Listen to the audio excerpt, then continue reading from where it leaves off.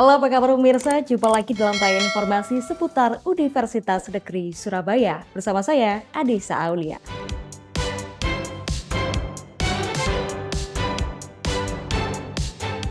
Datangkan band musik legendaris Dewa 19. Pekan Raya Mahasiswa berakhir dengan meriah dan spektakuler.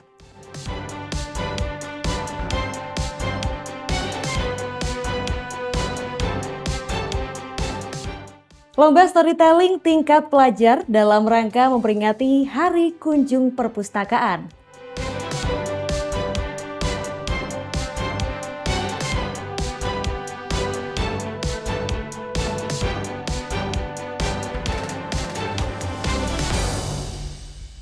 Dan pemirsa, inilah informasi selengkapnya.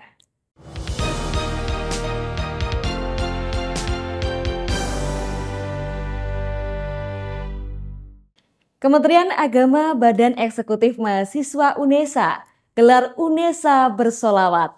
Sebagai rangkaian peringatan Natalis ke-60 UNESA, lebih dari 2.000 jamaah yang hadir memadati lapangan utama Rektorat UNESA, lantunkan nada-nada sholawat kepada Rasulullah Muhammad SAW.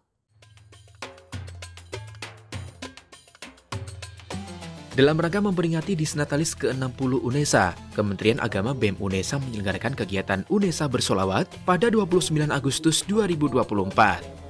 Acara yang digelar di halaman Rektorat Kampus 2 UNESA Lidah Wetan ini dihadiri lebih dari 2.000 jamaah yang terdiri dari kalangan mahasiswa hingga masyarakat umum. Kegiatan UNESA Bersholawat menghadirkan Habib Idrus Al-Aidid, Gus Hafidul Ahkam, serta kelompok sholawat Ahbabul Mustafa dari Surabaya. Melalui lantunan sholawat, acara ini bertujuan untuk meningkatkan rasa cinta terhadap Rasulullah SAW serta memperkuat ikatan spiritual di kalangan mahasiswa. Baru di tahun ini mengadakan, jadi sebelum-sebelumnya masih belum ada. Kemarin di pertengahan Ramadan itu juga ada UNESA Fest. Nah, itu kegiatannya juga ada sholawatan, namun itu bukan kegiatan dari BEM sendiri, namun dari kegiatan teman-teman UKM. Harapannya supaya kita lebih mengingat bahwasanya Nabi Muhammad SAW itu perlu kita cintai, dan karena kita mengharapkan syafaatnya tentunya. Direktur Kemahasiswaan dan Alumni UNESA, Dr. Muhammad Soleh MPD, memberikan apresiasi kepada BEM UNESA yang telah sukses menyelenggarakan acara ini dengan baik dan lancar. Kegiatan UNESA Bersholawat tahun ini menjadi yang pertama kali digelar setelah pandemi COVID-19, menandai kembalinya UNESA dalam menyelenggarakan acara-acara keagamaan besar yang melibatkan banyak jamaah. Masyarakat umum yang turut hadir juga mengapresiasi UNESA karena telah menyelenggarakan acara yang tidak hanya bermakna religius, tetapi juga mampu menguatkan rasa kebersamaan. Kegiatan ini berhasil menciptakan dampak positif, baik dari segi spiritualitas maupun sosial, di kalangan mahasiswa dan masyarakat umum. Dari Surabaya, Mufti Al-Farabi dan Fitrianto Wahyu melaporkan. UNESA hadirkan band musik legendaris Tanah Air Dewa 19 featuring Firza. Dalam closing ceremony rangkaian Pekan Raya Mahasiswa, sekaligus perayaan Natalis ke-60 tahun UNESA. Dibuka langsung oleh Rektor UNESA, Profesor Dr. Nur Hasan MKes. Kegiatan ini dihadiri seluruh sivitas akademika UNESA, mulai dari mahasiswa, tenaga kependidikan, dosen, dan seluruh jajaran pimpinan. Lapangan Rektorat Kampus 2 UNESA Lidah Wetan dipenuhi baladewa dan baladewi, sebutan penggemar band Dewa 19 pada 30 Agustus 2024. Hadir bersama Firza sebagai vokalis, sivitas akademika dihibur dengan lagu-lagu romantis ala Dewa 19. Dibuka langsung oleh Cak Hasan, Rektor UNESA, konser ini menjadi rangkaian closing seremoni Pekan Raya Mahasiswa yang diadakan selama sepekan, sekaligus Natalis ke-60 tahun UNESA. Hari ini saya merasa bahagia bisa bersama-sama sivitas akademika untuk menikmati kebahagiaan ini dengan musik yang didambakan oleh masyarakat, didambakan oleh anak generasi Z. Rangkaian acara diisi dengan penampilan kolaborasi dari mahasiswa baru, diantaranya dari Fakultas Vokasi, Fakultas Psikologi, Fakultas Hukum, Fakultas Ilmu Pendidikan, Fakultas Ilmu Keolahragaan dan Kesehatan, serta Fakultas Kedokteran dengan menampilkan seni drama musikal, tradisional dan modern dance, teatrikal, parodi, hingga flashlight. Selain itu, Pekan Raya Mahasiswa juga dimeriahkan oleh impresif band dan Sam Island dari Yogyakarta. Hari ini adalah puncak dari satu pekan PPKMB yang dirangkai dengan kegiatan Des Natalis UNESA yang ke-60. Jadi ini angka yang istimewa, sehingga di tahun ini kita merancang kegiatan yang berbeda dengan tahun sebelumnya. Pertama, durasi, waktunya lebih panjang, 1 minggu. Keterlibatannya bukan hanya mahasiswa, tetapi juga masyarakat, kemudian alumni, kemudian para dosen bersama-sama. Nah, hari ini adalah puncaknya.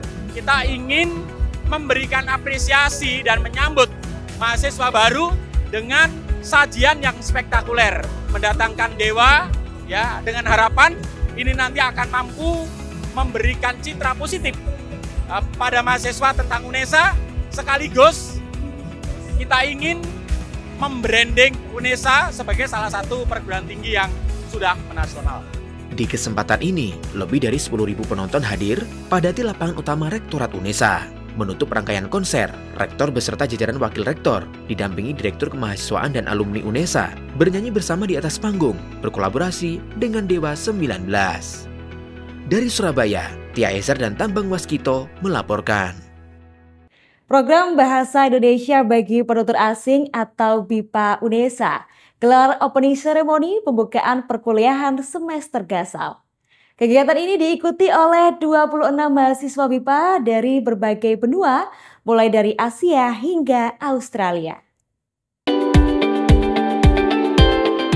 Universitas Negeri Surabaya melalui program BIPA memulai perkuliahan semester Gasal dengan menggelar opening ceremony. Acara ini berlangsung di gedung Perpustakaan T14 Fakultas Bahasa dan Seni UNESA dan dihadiri oleh seluruh mahasiswa BIPA beserta para pengajar.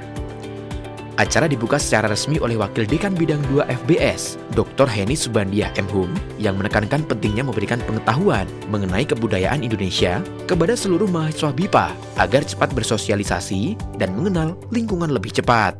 Untuk teman-teman mahasiswa BIPA supaya mereka itu penuh semangat belajar di FBS karena tidak salah ketika mereka belajar ke sini. Seperti kita ketahui, belajar BIPA itu bukan hanya belajar bahasanya yaitu bahasa Indonesia, tetapi juga belajar budaya.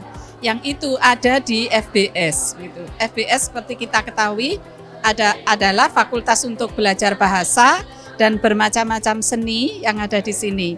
Jadi ketika mereka nanti mahasiswa BIPA itu belajar di sini, bisa belajar bahasa Indonesia dengan baik, sekaligus contoh langsung dan dibimbing langsung oleh ahlinya, yaitu para dosen seni maupun budaya.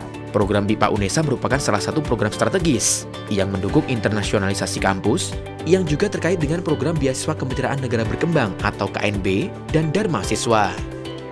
Mahasiswa yang terlibat dalam program ini berasal dari berbagai negara seperti Korea Selatan, Jepang, Uganda, Malaysia, Cina, India, Madagaskar, Turki, Filipina, Yaman, Amerika Serikat, Vietnam, dan Australia. Tahun ini, sebanyak 26 mahasiswa dari berbagai negara tersebut akan mengikuti perkuliahan secara luring di UNESA. Mereka terbagi dalam beberapa kategori program, termasuk program 1 tahun, privat, dan reguler. Ketua BIPA UNESA, Dr. Okto Dendi Adrianto SPD MPD, menyampaikan bahwa selain 26 mahasiswa yang akan mengikuti perkuliahan, program BIPA UNESA akan menerima 17 mahasiswa lagi yang terdiri dari 7 mahasiswa program International Student Scholarship atau ISS dan 10 mahasiswa jalur kerjasama. Ya, kami di BIPA UNESA nanti akan menyelenggarakan berbagai kegiatan, terutama ada kegiatan Cinta Indonesia, itu mengenalkan tentang makanan, permainan tradisional, mungkin olahraga tradisional, seni, gitu. Kemudian nanti juga mahasiswa akan kita ajak ke Surabaya City Tour untuk mengenalkan sejarah tentang kota Surabaya dan sekitarnya. Ada school visit, ya kita nanti akan berkunjung ke beberapa sekolah maupun kampus di sekitar Surabaya. Nanti juga di akhir teman-teman akan kami ajak ke Bromo mungkin untuk berwisata begitu, wisata budaya ke Bromo. Dengan berlangsungnya acara opening ceremony ini, para mahasiswa BIPA diharapkan dapat memulai perjalanan akademis mereka di UNESA dengan penuh semangat dan antusias. Dari Surabaya, Mufti Al-Farabi dan Zulfaili Yahya melaporkan. Tema Universitas Negeri Surabaya kembali menggema di pentas nasional melalui prestasi Direktur Humas dan Informasi Publik. Vinda Maya Setianingrum Esos MA dalam ajang Kartini Humas Indonesia atau KaHI Award 2024. Kartini Humas Indonesia merupakan kompetisi bergengsi untuk mencari praktisi humas atau public relation perempuan inspiratif masa depan Indonesia.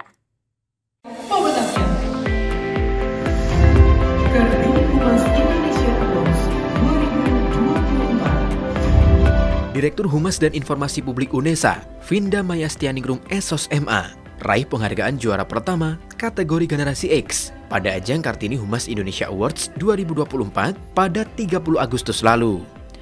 Ajang bergengsi Kartini Humas Indonesia Awards 2024 perebutkan 3 kategori nominasi, yaitu Generasi X, Generasi Milenial, dan Generasi Z.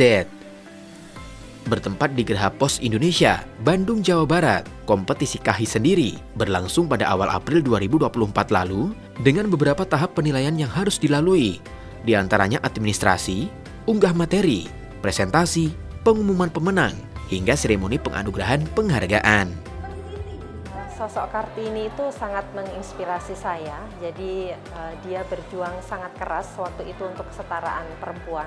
Kartini di masa kini berjuang di semua bidang. Ketika saya mendapat penghargaan ini itu justru ini menjadi pelecut gitu, menjadi semangat untuk saya bahwa saya tidak boleh berhenti berjuang sampai di titik ini. Jadi sampai kapanpun saya akan tetap menyampaikan informasi yang bermanfaat bagi orang banyak. Vinda Maya mengusung tema inclusion dengan tujuan semakin menyuarakan kesetaraan akses dan kualitas pendidikan bagi anak-anak disabilitas, juga sebagai sarana branding UNESA sebagai kampus yang ramah bagi disabilitas. Dari Bandung, Jawa Barat, Tim Liputan KC Media melaporkan.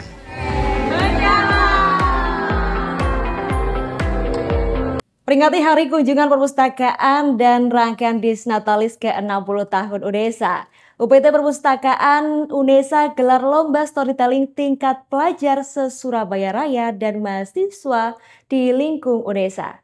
Kegiatan ini digelar untuk meningkatkan minat baca dan menambah pengalaman seru berkelana menjelajah aneka ragam bacaan.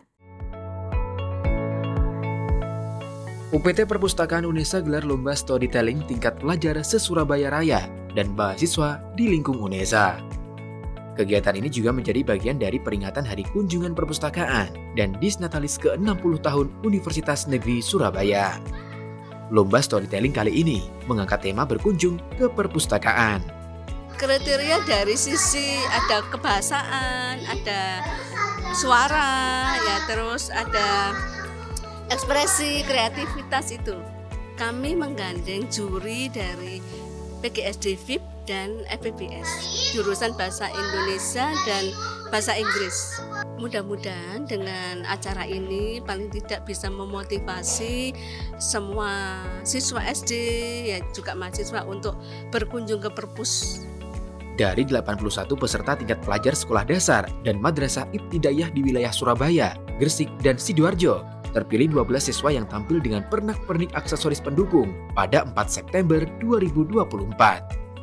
Sementara untuk tingkat mahasiswa, sebanyak 8 mahasiswa tampil dengan beragam gaya atraktif dengan gunakan properti seperti laptop, kursi, dan boneka pada 5 September 2024 di lantai G Gedung Perpustakaan Pusat Kampus 2 UNESA Lidah Wetan.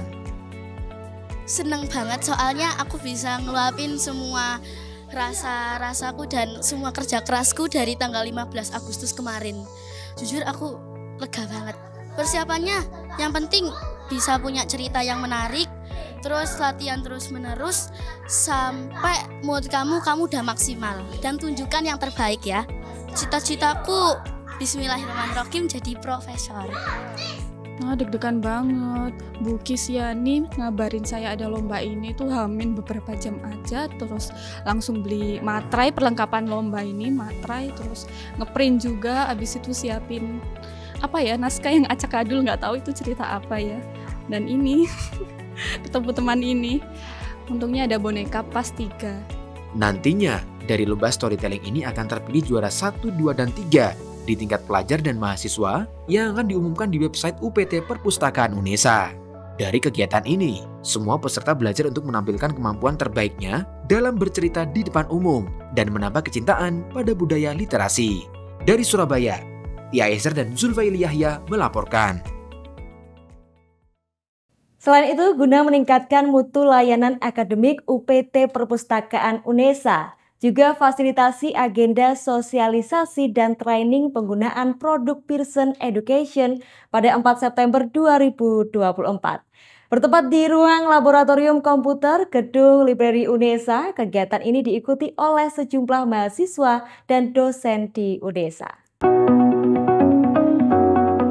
Perkembangan teknologi artificial intelligence atau AI yang pesat membawa sejumlah kemudahan bagi aktivitas sehari-hari manusia. Namun perkembangan AI juga memiliki berbagai masalah isu yang menyertai, yakni kemungkinan AI untuk menggantikan pekerjaan manusia. Pearson Education sebagai salah satu perusahaan yang bergerak pada bidang layanan pendidikan telah mengembangkan sejumlah inovasi platform pembelajaran guna membantu aktivitas akademik di sekolah maupun perguruan tinggi. Guna membantu user dalam memanfaatkan produk Pearson, Jasmine selaku Regional Sales Manager Pearson Education wilayah Asia Tenggara menawarkan platform inovatif dari Pearson dan menjelaskan produk yang ditawarkan, yakni perangkat artificial intelligence yang dapat membantu aktivitas akademik di kampus. There are many solutions and many programs that we can embark with UNESA. Number one would be just now what I've just said, our AI study tools that's been embedded in e-textbook, as well as our learning platform, MyLab and Mastering. This will be more for the faculty to integrate into their curriculum as a teaching and learning for all students. For the library, we also have 2,000 over e-textbooks for the libraries to subscribe to for all the students and all the lecturers to have access to high quality, authoritative research content from Pearson Education. We have also other tools such as English language learning, digital credential for the universities, as well as IT technology certifications. So we have a whole wide of institutional solutions that we can collaborate with UNESA. Sosialisasi ini diikuti oleh sejumlah mahasiswa dan dosen selingkung UNESA. Antusias pada penjelasan pemateri, sejumlah peserta tertarik untuk mengetahui lebih lanjut tentang platform yang ditawarkan. Untuk mengikuti kembali sosialisasi produk Pearson, dapat ditonton di tayangan ulang live pada kanal YouTube KC Media by UNESA. Dari Surabaya, Irfan Ali dan Fitrianto Wahyu melaporkan. Pemirsa, informasi tadi sekaligus menutup jendela UNESA kali ini. Jangan lupa kirimkan video informasi yang menarik di sekitar Anda melalui Citizen Journalism ke email redaksi.unesatv@unesa.ac.id. Dan untuk mutakhirkan informasi seputar UNESA, jangan lupa klik tombol subscribe, like, dan share video ini. Saya Adisa Aulia, tetap sehat dan sampai jumpa.